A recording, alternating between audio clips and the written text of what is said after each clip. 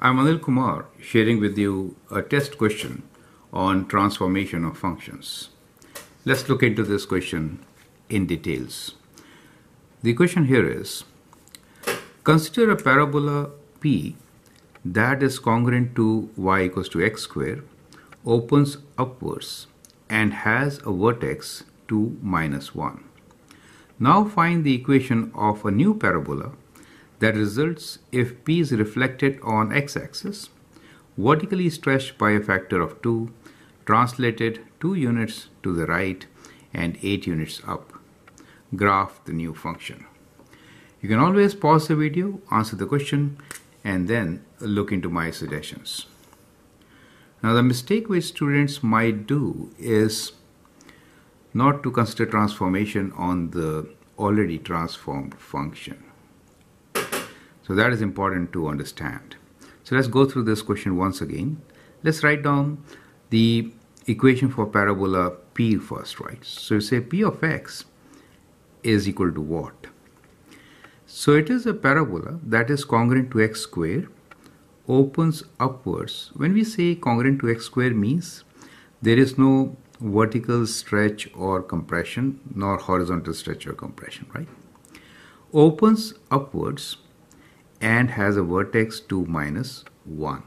So we can write this equation in the vertex form, which is x, the vertex is 2 minus 1, so it becomes x minus 2 whole square minus 1. So that is the parabola given to us. And now let's look into the transformation which it goes through. So the transformed function f of x is actually transformed p of x, correct? Now find the equation of new parabola that results if P is reflected on x-axis. That means we are looking for a negative value of this reflected on x-axis. Vertically stretched by a factor of 2, it gets multiplied by 2.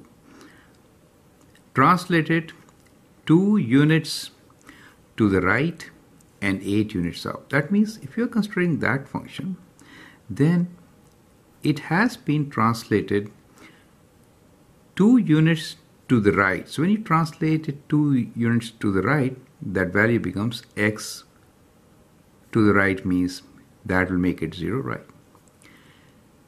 Translate 2 units to the right and 8 units up, plus 8. So this is the kind of transformation which is taking place. Do you understand? I only wrote this for you to understand that this transformation is on that function, correct? So what we should do here is we should write our function as f of x equals to, so that is our function. Is that okay? So in this function we will introduce these parameters. So we'll say minus 2 times x minus 2 is already there, right? X minus 2 is already there. We'll introduce this minus 2 here because this function has been stretched, reflected, and now translated 2 units to the right. So minus 2. Does it make sense to you, right? Similarly, to the value which was plus 8, value which was minus 1, we'll add plus 8 to that, right? So we had minus 1 here, we will add plus 8 to it. So what we get here is, of course this is square, minus 2, x minus 4 whole square, and that becomes plus 7. So this becomes your transformed function. Now that is one way of doing it. So we get f of x as equal to minus 2 times x minus 4 whole square plus 7, right? Another way to look into this is kind of like this. We already have an equation. I'm just giving you an alternate way to check. What we are also given that the vertex is 2 minus 1. So this is the vertex of the parabola given to us. After doing all these transformations, the vertex changes its position. How? It has been reflected on x-axis, vertically stretched by a factor of 2, translated 2 units to the right and 8 units up.